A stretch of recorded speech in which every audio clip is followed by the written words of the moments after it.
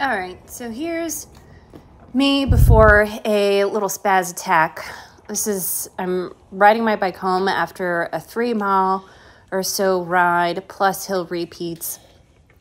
My legs are pretty tired and I'm on this road here, which it's not the nicest road. It's got some bumps on it, which I think anyone else really wouldn't notice. It wouldn't affect them. But for me, the vibrations that are created from these bumps end up really affecting me. And so that combination of tired muscles with these bumps causes a spasm. And you see it start right there as I go over that bigger bump.